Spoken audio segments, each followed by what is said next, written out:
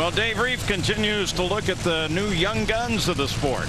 Yeah, Doug Horne, 2006 when you got on a motorcycle and raced it for the first time. And already you're a top fuel Harley-Davidson champion. Now trying to do that over here in Pro Stock motorcycle. Totally different beast. Describe the two. I know one goes more than 200 plus. That's right. The other one goes, a little over 200 mile an hour, where this gas bike kind of does this 190s, high 6 seconds. We ran 648s last weekend on the Pro Fueler. It's a little bit of a difference between the two of them. Which one's harder? This one. The Pro Stock are more technical, a lot more technical. So this one would obviously be more rewarding when you're to get that first national event win? Yes, it would. Of course, get that walleye would be way more rewarding.